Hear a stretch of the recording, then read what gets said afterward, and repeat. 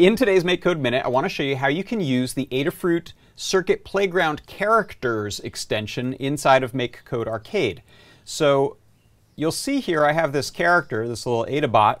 How did I get it there? I didn't actually draw that from scratch. What I did is I headed to Extensions, and in the extensions you'll see Circuit Playground that's Circuit Playground Characters. So when I click that, it adds that extension to MakeCode Arcade.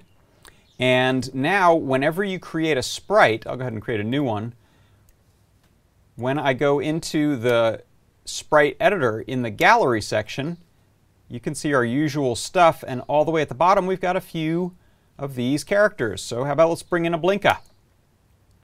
And you can add that character, and now how about we'll change the movement button and the A button to adjust our Blinka character. And now, oh, did I do something wrong? She's not moving. Why isn't she moving?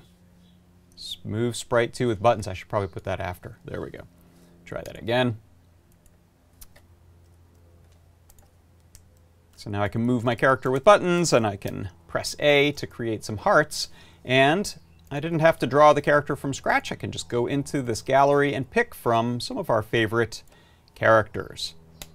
And that is how you use the Circuit Playground Characters from Adafruit inside of MakeCode Arcade.